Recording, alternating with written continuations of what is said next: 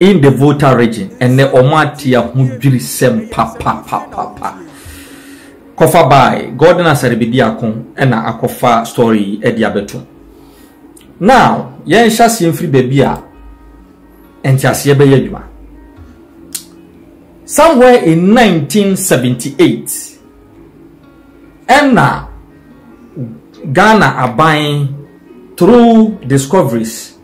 Enya NTS ewo Keta basin of the Volta region. There is some sort of evidence that say oil.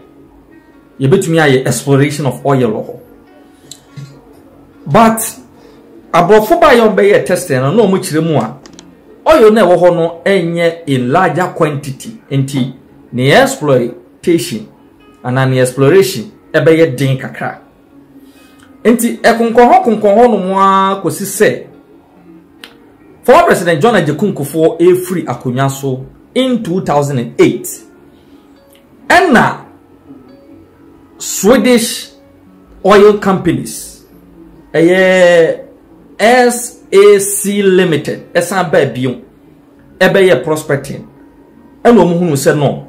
Now the amount of oil and gas, award the Keta basin, voluminous, exploration ebitumi akoso ho and odija hokoi. The late Professor J.E.A. Amos by or the so many companies by surveys and studies on the Keta basin of the Volta region. And now Fofian Tuata Amayajare Abamono, the late Professor J.E.A. Amos edifree at the first assistant. His Excellency John Dramani Mahama be taking over. Now ya DB. Now on the 4th of April 2016. And now, the President John Dramani Mahama announced an agreement for the start of onshore oil and gas exploration in the Keta basin of the Volta region. Says our agreement has been finalized in front of chiefs and people of the Volta region in Keta. And our former President John Dramani Mahama disclosed to say, Swiss African Oil Company, omoye a subsidiary of Swiss African Petroleum AG, and after PET Volta Investment have been awarded the exploration and production license for the new block. President Mahama making these revelations in an address at a Durbar of Chiefs at Anlo. And I want you to say, before Parliament rose, Parliament approved the exploration agreement, and so it opens the way for the company to begin oil and gas exploration. I am quoting him. I am hopeful that the start of exploration activities in the Keta Delta block would create employment for the youth in communities within the basin and the southern Volta area. The joint venture between Government of Ghana, 1. Ghana National Petroleum Corporation, GNPC, 2. Swiss African Oil Company Limited, 3. And PET Volta Investment makes it the first onshore oil exploration deal in the country. The Keta Basin is part of the larger Voltaigne Basin, which includes onshore areas stretching up to the northern parts of the country. It is the biggest landmass of Ghana, occupying 1/3 of the whole country. The Keta Delta block is estimated to cover an area of 3,000 square meters. And per analysis, close to the seal of government, it is put that unexpected barrels of oil from the Keta Basin area is about 100 million. We a statement for President John Dramani Mahama proud to announcing a finalized deal between Swiss African Oil Company, GNPC, PET, Volta Investment, and the government of Ghana. Now, during the execution of the contract, Bibi Koso, Emma, the good people of the Volta region, Kasa Debi, Sa Dili, any the Ebe Koso, Wakita Volta Basin, or Mumpin. Aya ne say, contract in ye chum. Sena former President John Dramani Mahama, and the Machire, renegotiate the Keta Basin. Ya ekura over 100 million barrels of oil. Ediama oniamu mienu Ibrahim Mahama and Adam Mahama. Now, we a Peace FM online. Peace FM online. 22nd December 2016. Interestingly, Ghana to about 7th December 2016. The Electoral Commission a declaration on the 9th of December 2016. And after declaration, former President John Dramani Mahama nim say, "Wolusu aba ofra banso." And our yes idea.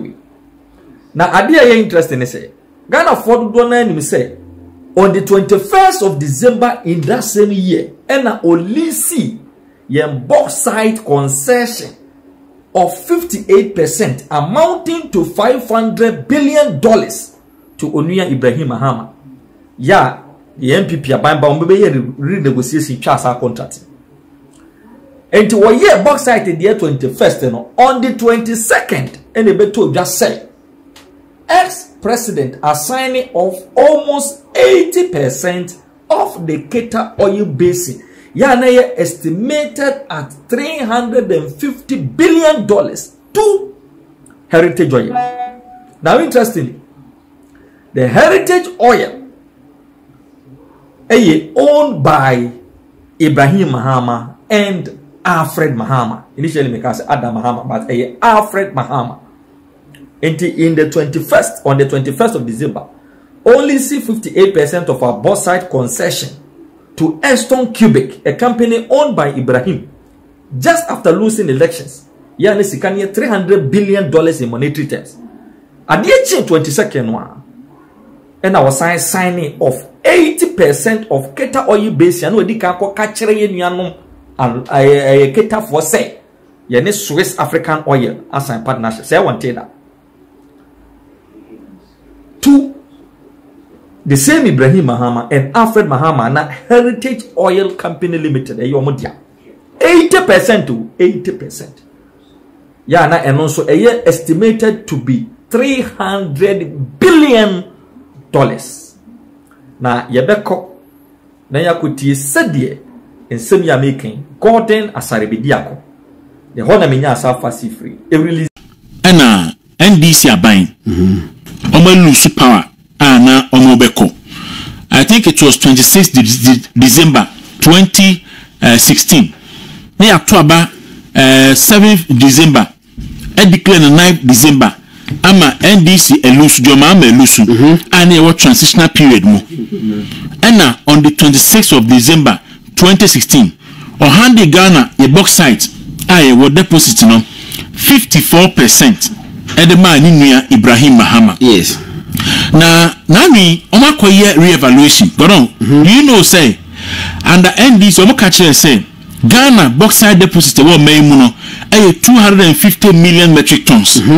By a quiet evaluation, Yahoo say na tons are NDC for ni jomama declare original so the man niano. Now just 50%. Yes. Ghana bauxite deposit no 375 million metric tons.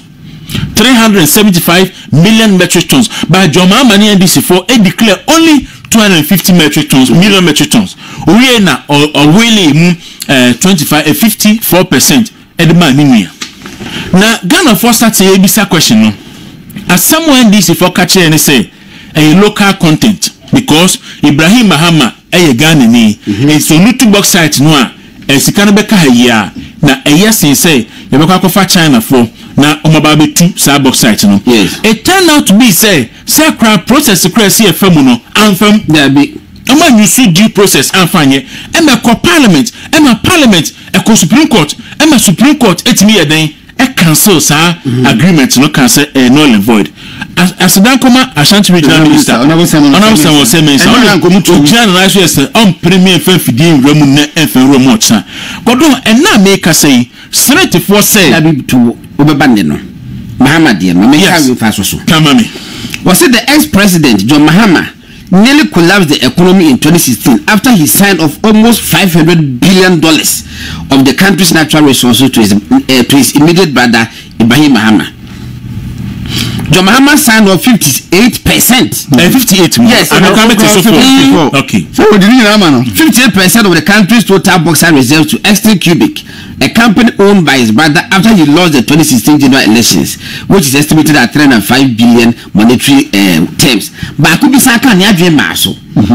was additionally, the ex-president also signed off almost 80% of the Keta oil basin, which is estimated at $350 billion to Heritage Oil, company owned by his brothers Ibrahim Mahama and Alfred Mahama. Okay. Where goes we can wasem? It's after sign a bauxite no e wo ha sei edema nyina hi say fa de ma Ibrahim Mahama the production basin no so Ibrahim Mahama and Alfred Mahama or the produce watch ni anu Rias na nkasa no ndi say you know amoko over the weekend e ka ho say omo no the president call enti president the remission by na Kwame me